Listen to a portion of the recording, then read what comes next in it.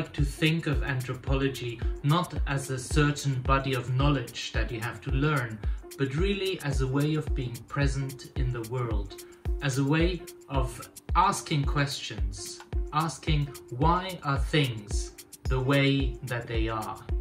And implicit, of course, in this question is the idea that maybe things could be different from the way they are. Anthropology has taken me on a journey in which learning has been applied in fields as diverse as international development, working for Oxfam or UK Aid, and mental health care in the NHS. The relevance of anthropology to things that matter, its engagement with society, is what makes it a fascinating and important subject to study at SOAS. Margaret Mead, the founding mother of American anthropology, spoke the following famous words: "Everything is anthropology, and anthropology is about everything." And one of the discipline's trademark cliches is that we make the familiar strange and the strange familiar. We question things that are often taken for granted. And we make the strange, so-called exotic rituals in faraway places familiar. And that process of questioning, that process of turning things upside down, that is what anthropologists are very good at.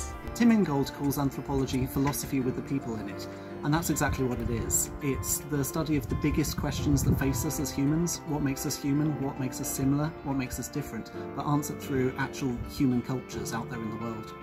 We teach and research about social worlds, looking at how economics, politics, culture, kinship, and cosmology are entangled in people's everyday lives. For me, anthropology involves at least three things. First, having a comparative perspective, seeing the world from different points of view so as to question the taken for granted. Second, anthropology involves a holistic perspective that finds connections between different aspects of social life. Third, anthropology has a method that prioritizes knowledge from direct experience, understanding something by being a part of its unfolding.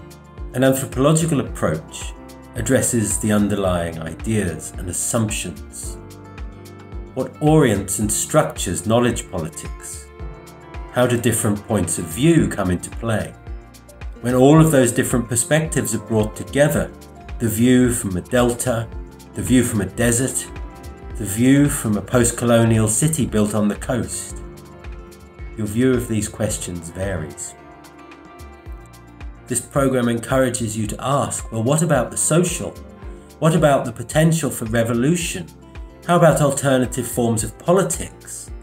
What is the relationship between the future and human ideas of progress, destiny, and utopias? SOAS anthropology really is a unique mix. You get perspectives from different subfields of the discipline. We have medical anthropology, we have the anthropology of development, the anthropology of food. We have specialists that work on Africa, the Middle East, China, and Japan. So if you're interested in these regions, SOAS is really the place to study anthropology.